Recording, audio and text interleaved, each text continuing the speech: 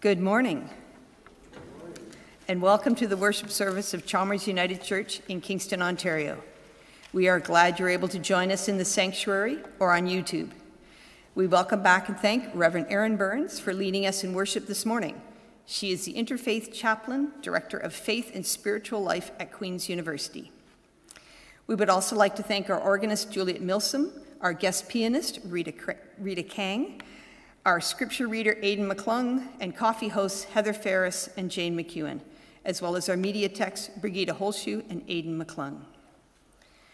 After the service, you are invited to McCallum Hall, through the doors, for refreshments, conversations, and birthday cupcakes as we celebrate all the April birthdays. On Monday, April 15th, the Outreach Circle will meet at 1:30 by Zoom. This is back to the original meeting date, not the one shown in the announcements. After church last week, there was a brief meeting to share ideas for fundraising for the stained glass window restoration. If you have any ideas that you haven't shared or wish to find out more, please contact Nick Steinberg or Doug Erin. Stay tuned next week to find out about the first fundraiser, a max sold auction. The Blessing Box is in desperate need of cans of meat or fish with pull tops, as well as juice boxes. Contact Jan Treitz to arrange a drop-off time. The Blessing Box and benevolent programs are always happy to receive financial donations too. Please check out the announcements in eBlast for details and more information about these and other announcements. And now an announcement from Heather.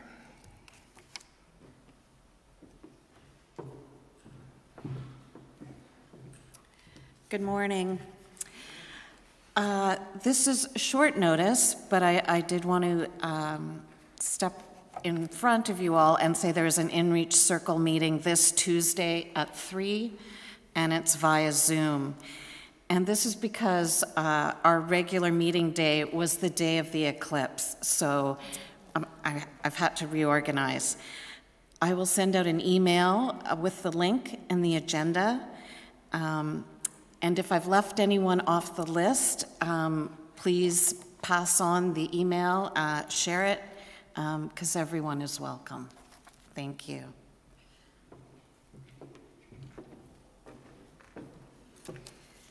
The link is also in the bulletin, in the announcements every week. It's the same link for any meeting, so you can catch it yourself that way too. Please join me now in reading the acknowledgement of the land. The lands on which we are gathering today are the traditional territories of the Anishinaabe and Haudenosaunee peoples. We acknowledge their enduring presence on this land, as well as the presence of the Huron-Wendat, Métis, Inuit, and other First Nations from across Turtle Island. We deeply respect the many generations of people who have cared for this land and whose spiritualities, teachings, and ways of knowing are closely tied to it. We seek to build right relations with these peoples, to learn from them, and to live together on this land with respect and gratitude. We light this candle to remind us that Christ is the light of the world and present in our midst. May the life and words of Jesus enlighten us on our way.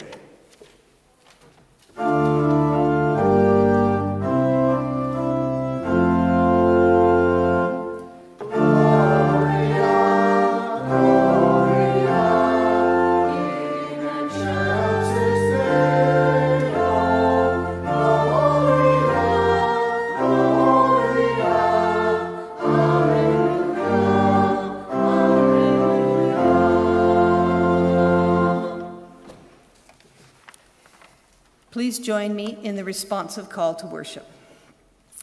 This is the season of Easter, the celebration of resurrection, the festival of hope, the promise of new beginnings, the dance of faith, the song of joy, the music of gladness, the hymn of love.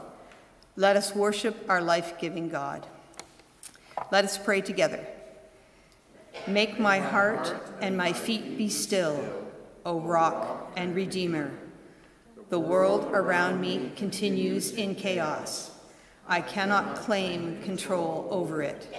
Instead, remind me of the breath of life that flows in me, in and out, in and out, in and out, continuously. O Rock and Redeemer, you are here, within me, around me, always. Thank you. Amen. We will now sing hymn 395 in Voices United. Come in and sit down. And we're going to sing the refrain and beginning and end only.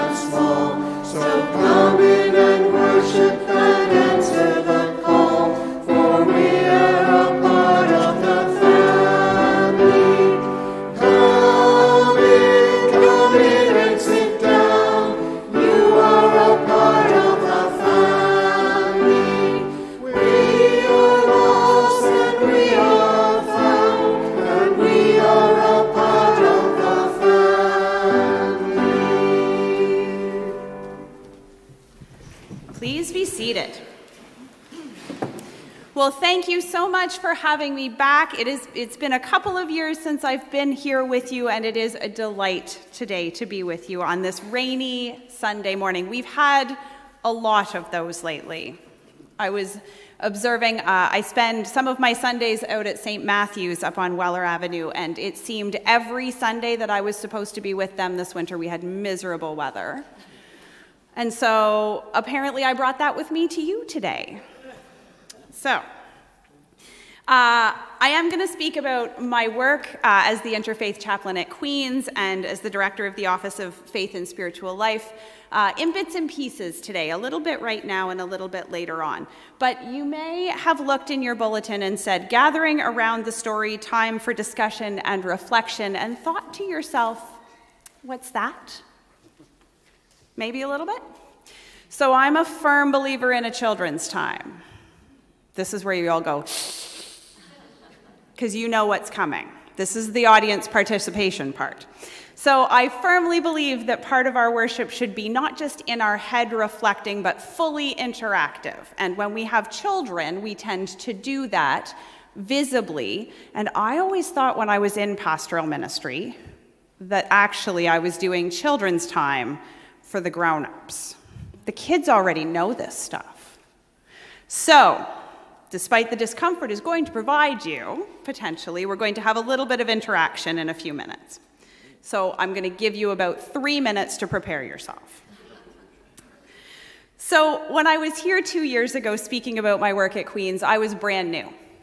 I had been in pastoral ministry for a number of years, first on Wolfe Island and then in Ottawa at a couple of congregations, and I had just come back. I arrived in January of 2022 in the Omicron lockdown and learned to be a university chaplain from my basement that was not unpacked because we had moved from Ottawa at Christmas. So when I saw you, I think it was in July or August, and I hadn't had a full year at Queen's yet.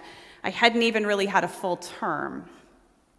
So the last 2 years, so I'm just finishing my second full school year. We are deep in the heart of exams right now. My understanding of my office and the direction that I'm taking it has adapted and changed a little.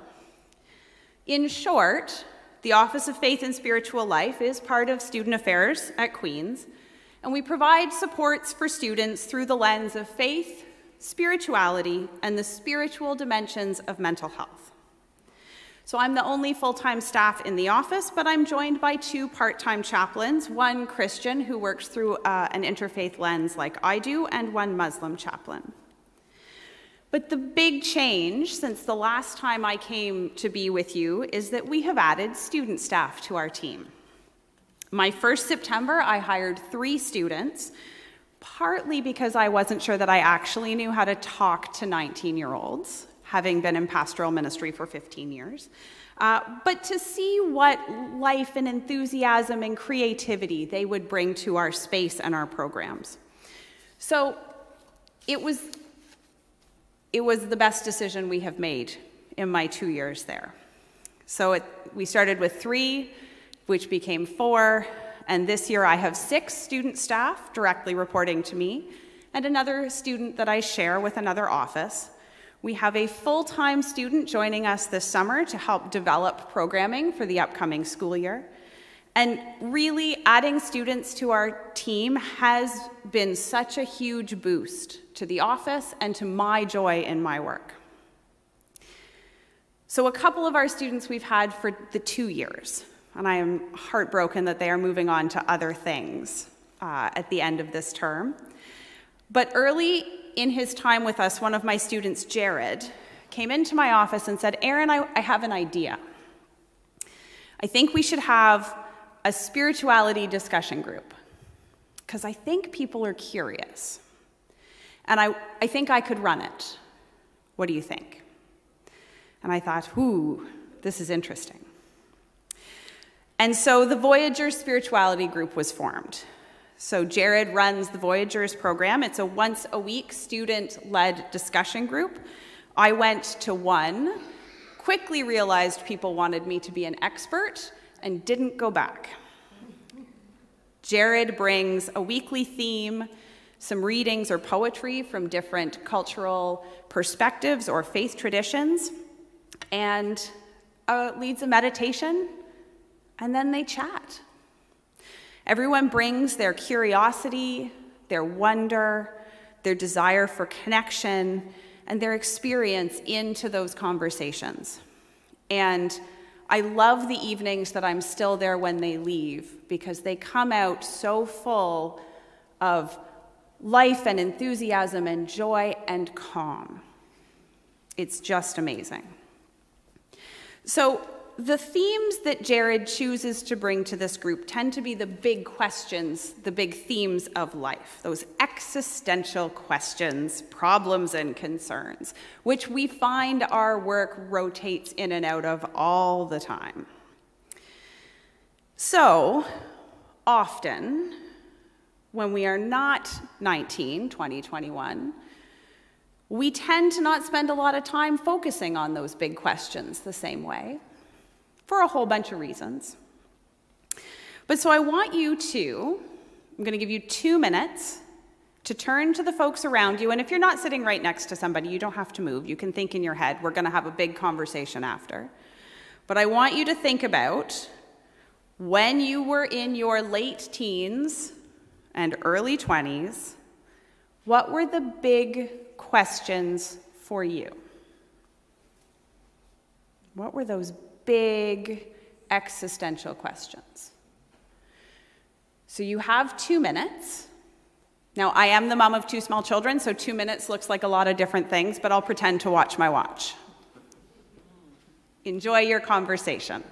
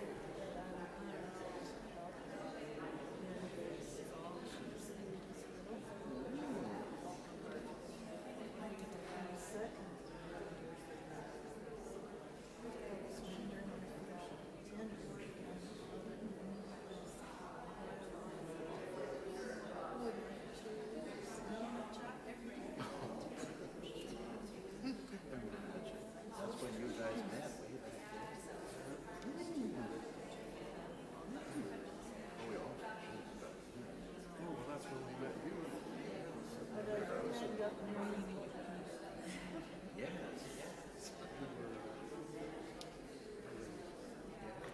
existential questions you were wondering?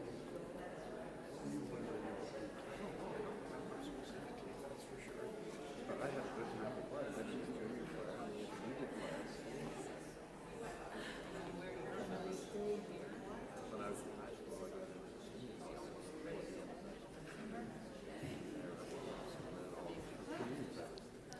30 seconds to wrap up the thought you're having.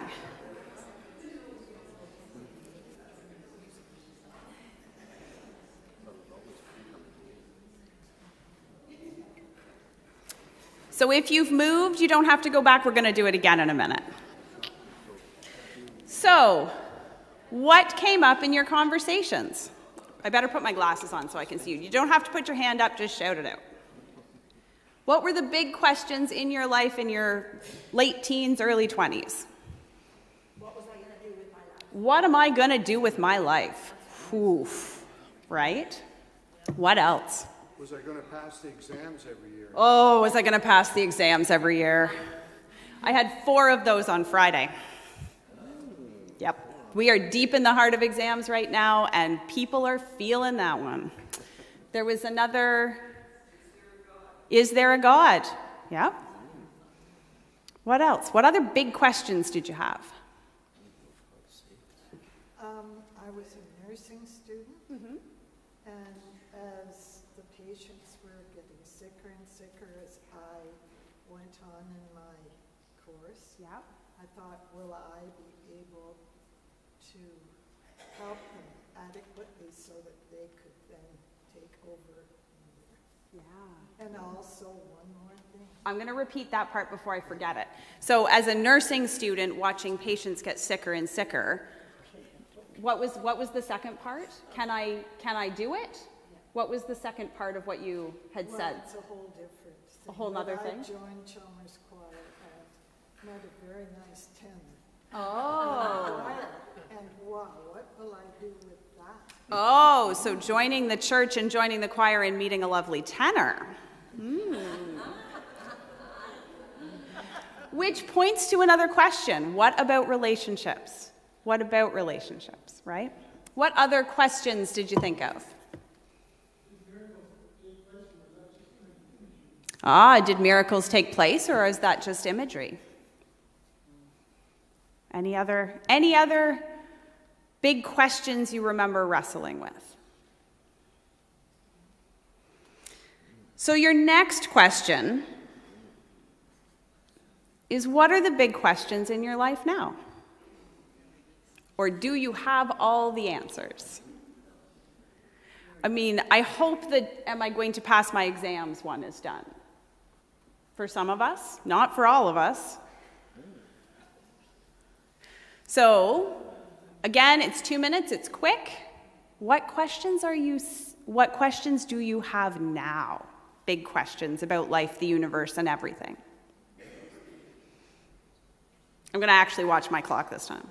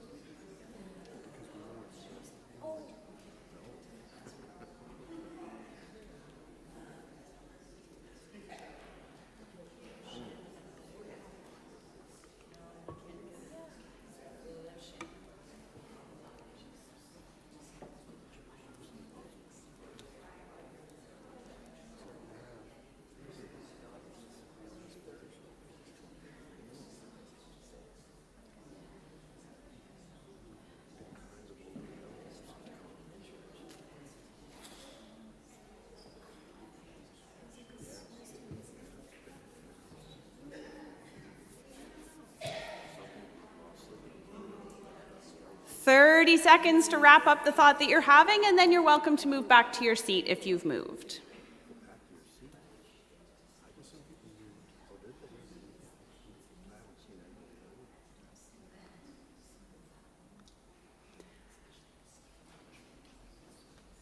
Well, I think what was really interesting listening, not really hearing what you were saying, but listening, was to the volume. You had quieter conversations the second time, but I think you had more to say. So what are those big questions in your life right now? What will the world be like? Pardon? What will the world be like? What are we leaving this world with? What will the world be like, and what are we leaving this world to?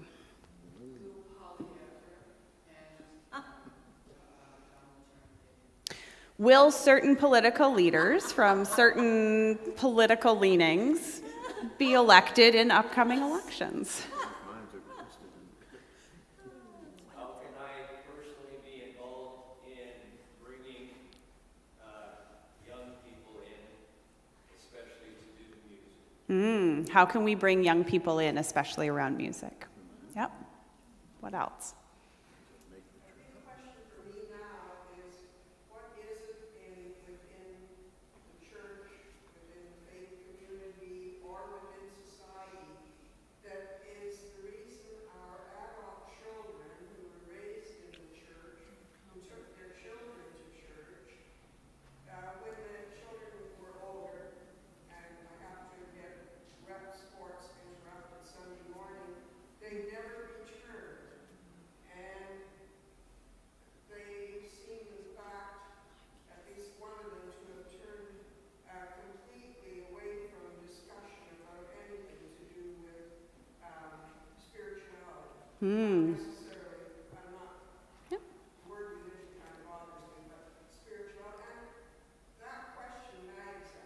Yeah, so what is it about this time and society that we're living in that has led our children and grandchildren to turn away or to not have space in their life for faith and spirituality? And I would say the church in particular.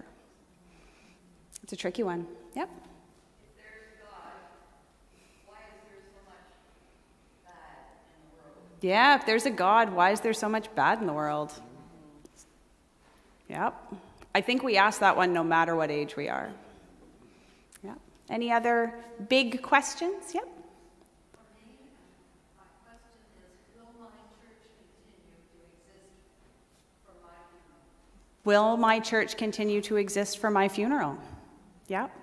A bunch of these questions are about grief, right?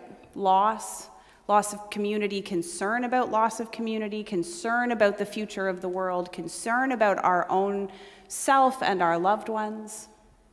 These are connection questions and they are grief questions. Isn't that interesting? Any other last questions before I ask my very last one, and then you won't have to talk anymore? Yep. Climate change. Oh yeah. Yep. Yep, that's a big one. So, where do you talk about these questions? I'm going to say, aside from church. In school. At school? Yeah. Where do you talk about these? Mom? At home? With close friends? Ah, with female friends, yeah. Yeah. So if we don't have a faith tradition, we don't have a community like this, maybe we don't have friends to have this conversation with, where do we have these conversations? What if we don't realize that everybody around us is having these same questions? How many of you just heard other people's questions and thought to yourself, oh yeah, that one too?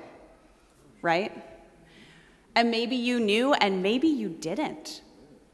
Because sometimes when somebody else names what's going on for us, we have a better understanding of it. So increasingly we live in a post-Christian world, and increasingly we live in a world where religion and spirituality are taboo. For a whole bunch of reasons, and some of them very good. So I work with students, some of whom have come through religious tradition, but most have not. Most of the students who I am spending time with right now are finding their way to my office, either through a program we run, or a friend told them, or a counselor told them that we would be good folks to talk to. And having these students come without a predisposition to this is how it is, or the push back, religion is always this, leads to some really amazing questions and conversations. I love when students come to my office with no background and want to explore what we would call spirituality. Those big questions, the questions that are so impossible to answer, but that you need to ask with someone.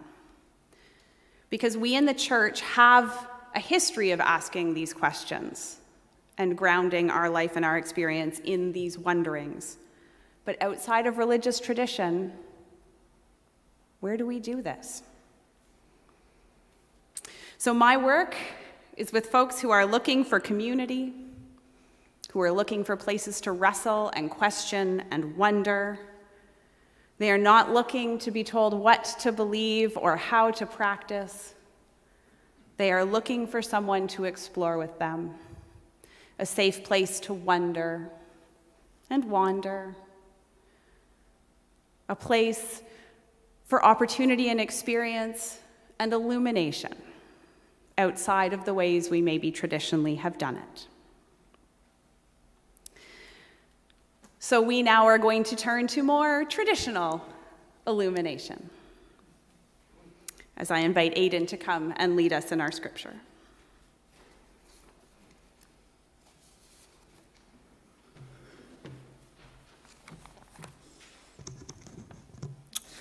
Please join me in the prayer for illumination. Holy One, sacred mystery, greater than words can express, whose love for us and all creation exceeds our capacity to imagine. Open our hearts and minds to hear afresh your word to us today. Amen.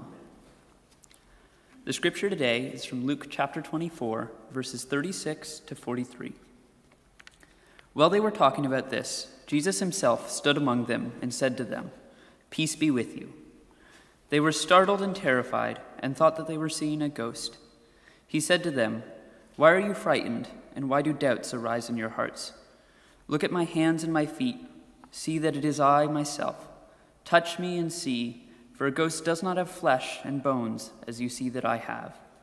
And when he had said this, he showed them his hands and his feet.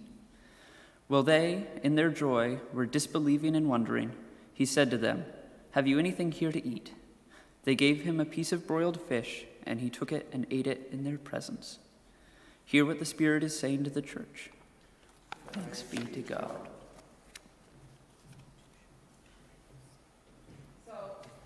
When I arrived at Queen's, I did think that my work would be primarily with religious students. I knew with my background, working with folks who were identified as spiritual but not religious, that I would probably do some of that. But I was surprised. So I'm going to use I and we interchangeably. So I as the chaplain and we as the office, because our work all sort of weaves together. There's very few things that I do that my office isn't deeply a part of, and vice versa. So working with religious students, sort of the thing we expected, I do connection and collaboration with faith-based groups such as the Muslim Student Association, with Hillel, with the different Christian groups on campus. There's a Buddhist group that has popped up in the last 2 years that we helped find space and get established. And I work supporting accommodations for religious observance when, for example, your exam is scheduled on Sunday morning when you normally go to church. So help students to facilitate or to support them through the process of requesting religious observance accommodation. But most of my work, our work, is really in the area of that spiritual dimension of mental health that would, as an umbrella, include religious practice or spiritual practice. So that spiritual dimension of mental health is around connection to self, connection to community, to creation, to the holy, to the divine, or God, or the universe, or whatever you want to name that if you have that belief. And then also questions of meaning making and values. So our questions hit on a bunch of those things, right? Connection to self, to community, to creation, and to God. Our big questions hit all of those pieces. So adding student staff to our office allowed us to give those students leadership opportunities. I am not a director who wants people to just sit and be ready if someone comes in. I want my students to have the opportunity to learn and grow and develop their skills to create opportunities for others to experience connection, to ground themselves, and frankly, to take a break, because we all go too hard too much of the time. So our programs that we ran this year include Knit Happens, that was a new one this year, a student-run knitting and crochet circle, which ran on Tuesday afternoons and had a fantastic uptick. We have been joking in the office that we do not ever proselytize except fiber arts. Most of the staff have learned to knit or crochet this year. And I didn't drive it. I did help, but I didn't drive it. We also had crafternoons. We ran a program called Connect For, which was programming that helped folks who maybe don't have a sense of connection or community to come together to do something like board games or Lego or puzzles. We run a program called Cooking with Grandmas, which is an intergenerational cooking program. Jared runs the Voyagers Spirituality Group.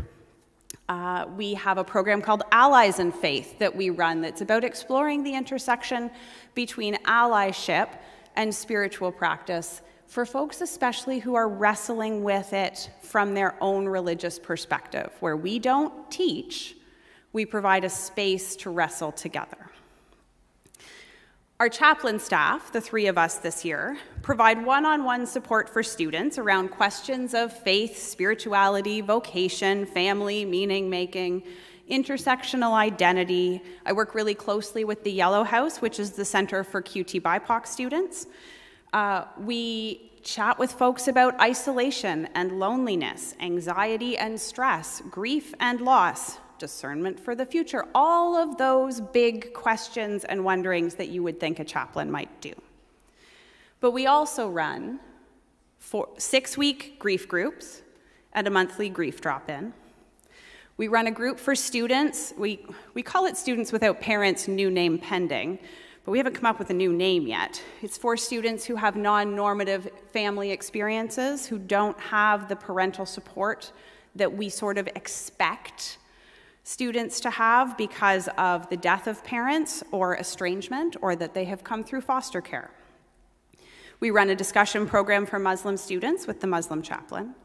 I do wellness walks, which is the non-churchy name for Forest Church that I do a couple times a year. A creativity is spiritual practice program. 2 weeks ago, we brought in a floor labyrinth for a day for students to come and take a few minutes to take care of themselves and ground themselves before they headed into exams. We've worked with career services to run workshops on meaningful work, that what am I going to do with my life question. And with Elder Al from the Office of Indigenous Initiatives for a monthly prayer for peace gathering, where rather than responding to individual events in the world, we know events are always happening that we need to create space for students to gather for, and so we have been doing that once a month. I absolutely love my work. I love it every day. Every day brings new things. I get to be creative, but most importantly, I get to interact with, support, and empower amazing young people, and to be inspired by them in return. I regularly get asked questions that I do not have answers to, and I get to say, oh, I don't know. What do you think? And we see where the conversation goes. I hope I am never so sure in my answers. that I give an answer to those questions instead of joining in on the journey.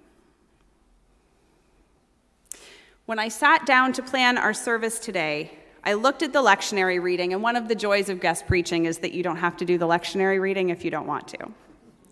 You can pick another one if it doesn't fit. But today, it fit, and I was delighted. I really love the Easter stories. The stories of the resurrected Jesus appearing in unexpected ways and unexpected places, and in so many instances, sharing a meal. These are some of my favorite Bible stories because, from my understanding, they illustrate that deep grief and loss that his followers were experiencing, the sense of deep connection to one another, and deep hope for what is to come. These stories follow kind of a general arc. In the days following Jesus' death, his followers are grieving so much: the death of their friend, the potential loss of their movement and their direction in life, the what am I going to do, combined with it hurts so much, combined with fear for their own existence. And into those moments of overwhelming grief and fear comes Jesus, who offers them peace. Not just as a greeting, which it would have been, but as a gift. In the face of grief, we offer peace.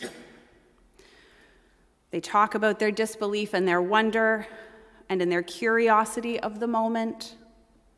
Our text today said, and I absolutely love this part, while in their joy they were disbelieving and still wondering, he said to them, "Have you anything here to eat?"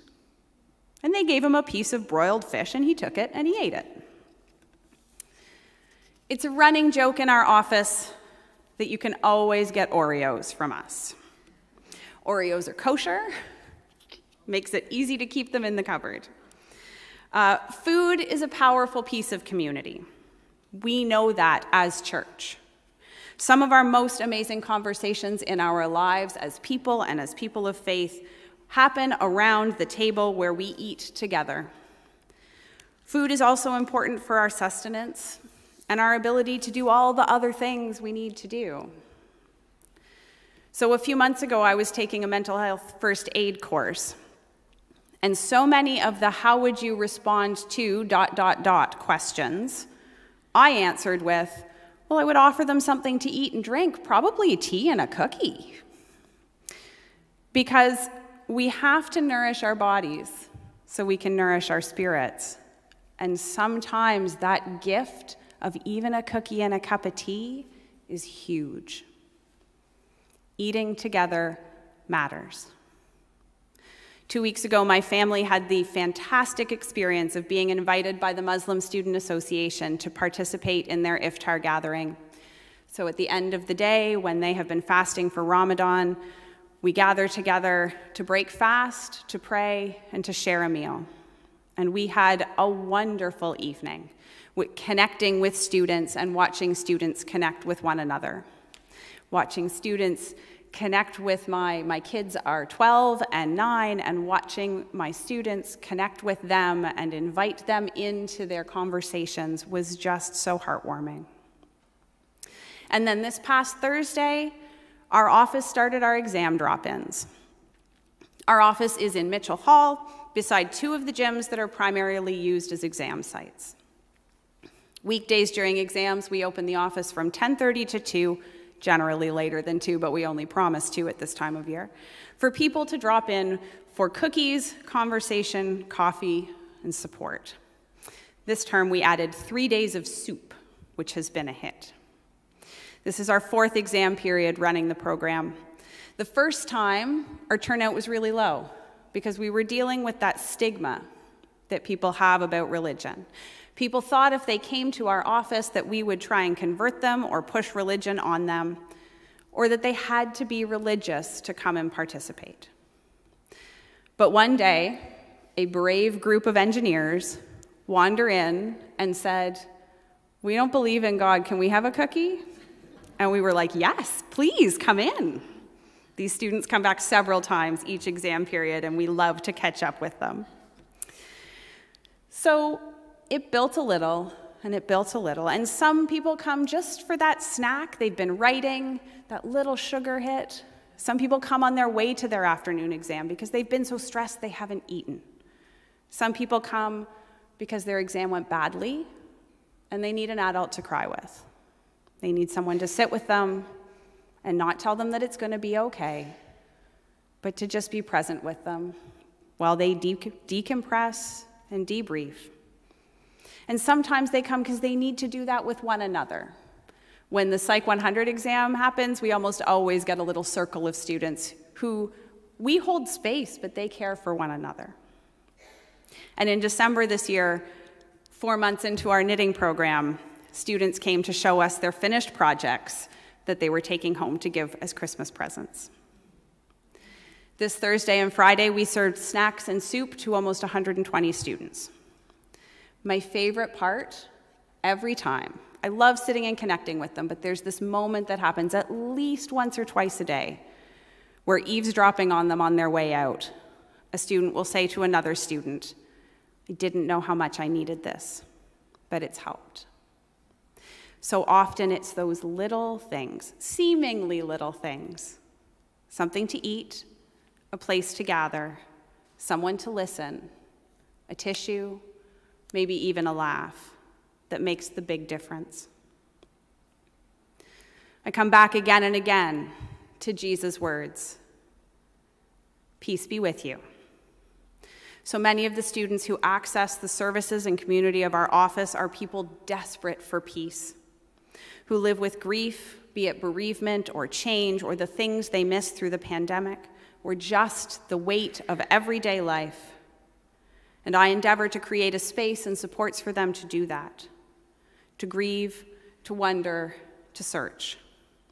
Not to tell them how, but to help them find ways for themselves, to identify what peace is for them, what comfort and support and practice they need, what connection means, what prayer or spiritual practice might look like, what peace could feel like. A proudest moment for me as the director of the unit happened almost a year ago today. Jared, the student I mentioned earlier, brought me another idea. He's an ideas man. We have great conversations. He wanted to do a podcast about the intersection of Blackness and spirituality. So we set up a time. Jared met with 2 students, Salma, who works in my office, and Monique, another student they knew, to record our conversation that was featured as part of the Shift podcast. So one of the ways that you can learn about some of the diversity and inclusion and changing campus culture work that is happening at Queen's is through the Shift podcast. It can be found on the radio station website. And it's a project from Student Affairs. It features students from diverse backgrounds speaking about their lived experiences at Queen's and how these experiences are shaped by identity, their visions for a safer and more inclusive campus climate, and what needs to happen for there to be a meaningful and lasting shift. And the one that my office partnered with them on is called Find Your Peace. That particular episode is a little over an hour long. And I didn't hear it till it was published. A colleague of mine worked with the students to put it together, and I didn't hear it till it was out. And I had to listen to it in pieces so that I could reflect. These students brought so much wisdom and authenticity and vulnerability to their conversation. Jared is a gifted facilitator who does an amazing job of drawing out meaning and vulnerability and care from the people he's working with. Towards the end of the podcast, there's a part that has stuck with me and I think about every single day. So Jared asks, they're talking about being Black women on campus and the ways that Black women are so marginalized and discriminated against.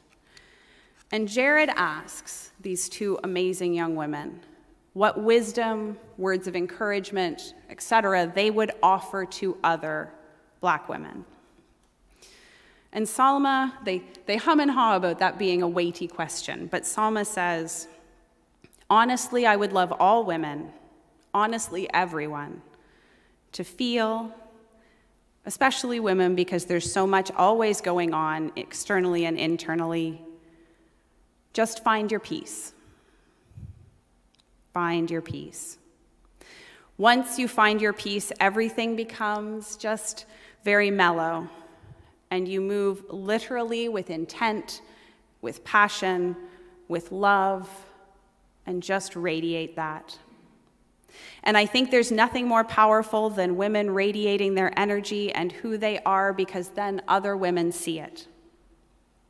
And other women need to see that because it just drives others. It's just beautiful to see. And at the end of the day, here's this peace.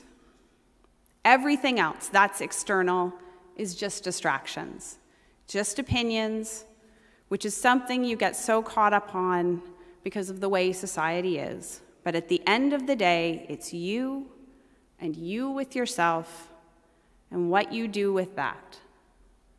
So I think finding peace and being at peace with yourself and who you are is so important.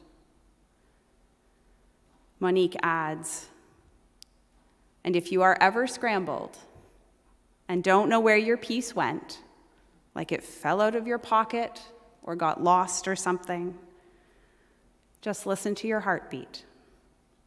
Sit quiet and listen to the beat of your heart. That's blood pumping into every single thing that everybody has, like everybody around you. Yours has the same thing at a different tempo. Get to know yours. We live in a weighty world. As young people, as seniors, we live in weighty times. And in our moments of grief, of stress and anxiety, of worry, of loneliness, of fear, we are invited into that connection with community, connection with creation, connection with the holy. But to do it, we must accept what is offered. Peace be with you. Find your peace. Amen. Our hymn is from More Voices, number 135, called By Earth and Sky.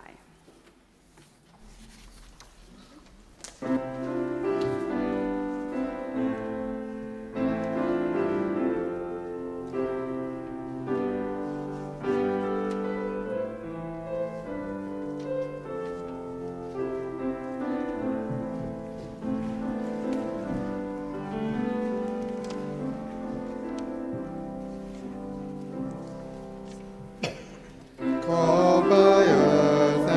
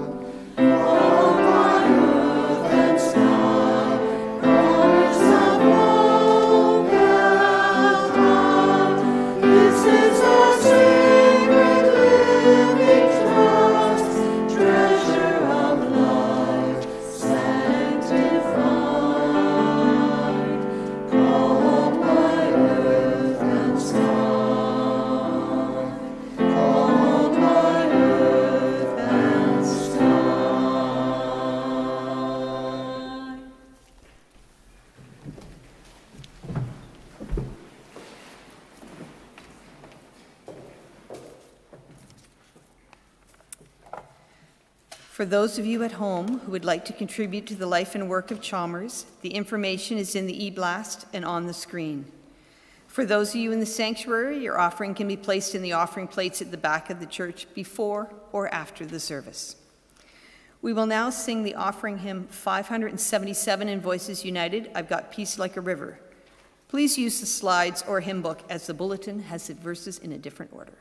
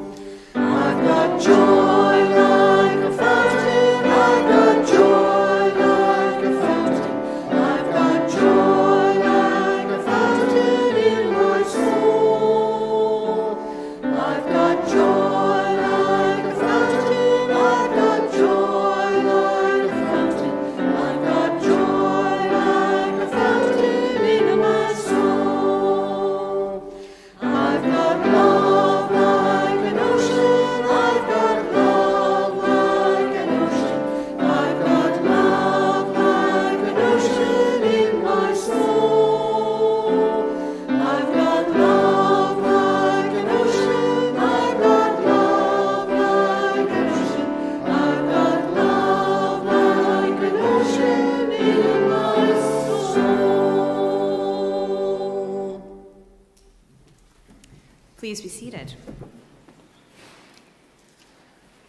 So I am grateful for the way that you have lived God's hands and feet in the world in this place by your contribution this morning to the Chaplain's Trust, which is a fund that operates out of my office that allows me to provide emergency bursary support to students and to provide programming, particularly around food. I'm very grateful for the opportunity to be with you today to share about the work that I am doing, and so thank you for having me. One of the things that became very real when I arrived at Queen's was just how human the face of suffering is.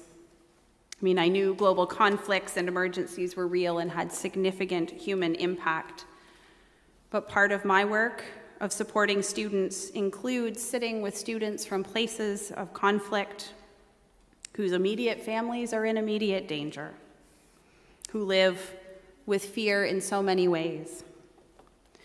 So today in our prayers, I invite you to reach your heart beyond the headlines and the media, to hold those who are deeply impacted, including those students here in our community who are hurting in real and significant ways. Let us pray. Holy and loving God, gathered as your people in this place, we receive your offer of peace. Help us to find our peace. Help us to find the peace that grounds us in your love and allows us to offer that love and hope into the world. And as we find our peace, may that peace expand, greater and greater loving God, to your hurting world. We hold in our heart places of conflict, those that make the news each day and those that don't. Help us to be a channel of your peace. Help leaders to make decisions based in the sanctity of life. Loving God, in a world that is so hurting, help us not to close our eyes. Help us not to turn away. We pray this day also, loving God, for those who are hungry, who live with food insecurity, who have inadequate shelter, who are struggling with illness, mental and physical, those who are grieving so many losses and hurts. We pray for those who are lonely, who are isolated, who are disconnected. And loving God, in this time of silence, we offer up those prayers that sit so deep in our hearts.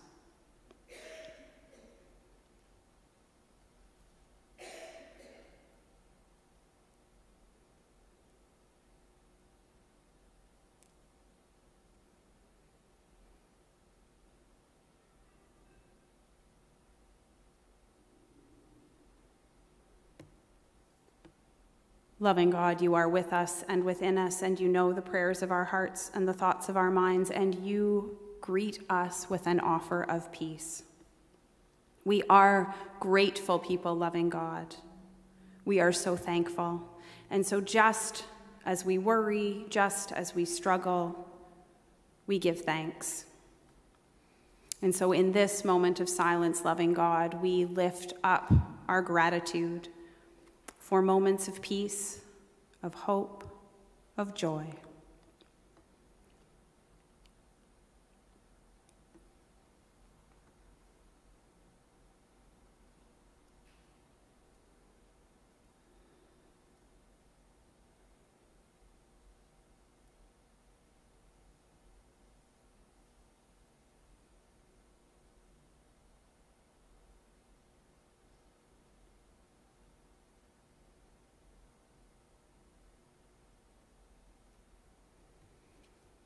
Loving God, help us to find our peace and help us all to create spaces and supports for others to find their peace. In this moment, all together, we listen, sit quietly, listening to the beat of our hearts, the pumping of our blood in every one of us, our hearts beating together, offering these prayers together, and saying together a paraphrase of the prayer that Jesus taught us, found on Voices United number 916 and in your bulletin. Eternal Spirit, earth maker, pain bearer, life giver, source of all that is and that shall be, Father and Mother of us all, loving God in whom is heaven. The hallowing of your name echo through the universe. The way of your justice be followed by peoples of the world. Your heavenly will be done by all created beings. Your commonwealth of peace and freedom sustain our hope and come on earth. With the bread we need for today, feed us. In the hurts we absorb from one another, forgive us. In times of temptation and test, strengthen us. From trials too great to endure, spare us. From the grip of all that is evil, free us. For you reign in the glory of the power that is love, now and forever. Amen. Our closing hymn this morning is from More Voices, number 145, Draw the Circle Wide.